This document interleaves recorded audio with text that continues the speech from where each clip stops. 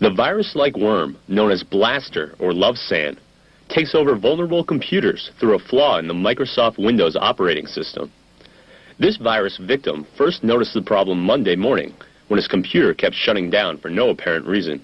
The last 24 hours, every time I try to log into my computer, I get this message that says that the system is going to shut down, and then it counts down to approximately 30 to 40 seconds.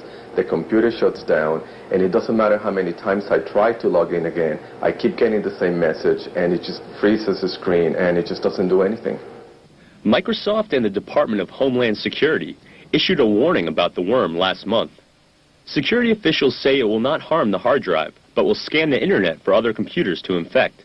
Lance Olenoff, Executive Director of PC Magazine. Yeah, we always have computer bugs called viruses, but this one is acting very much like a virus in the way it's able to spread so quickly and look for similar hosts to get to.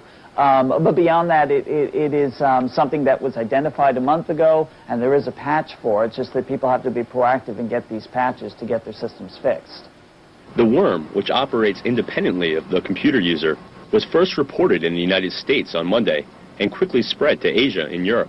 There are a lot of people that say that Microsoft makes Buggy software, and it is a message directed at Bill Gates and tells him to make better software, and it was a coordinated attack on the Microsoft Update site, which is where people get their patches to fix Microsoft's operating system.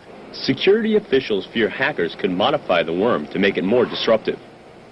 Brian Perchio, VOA News.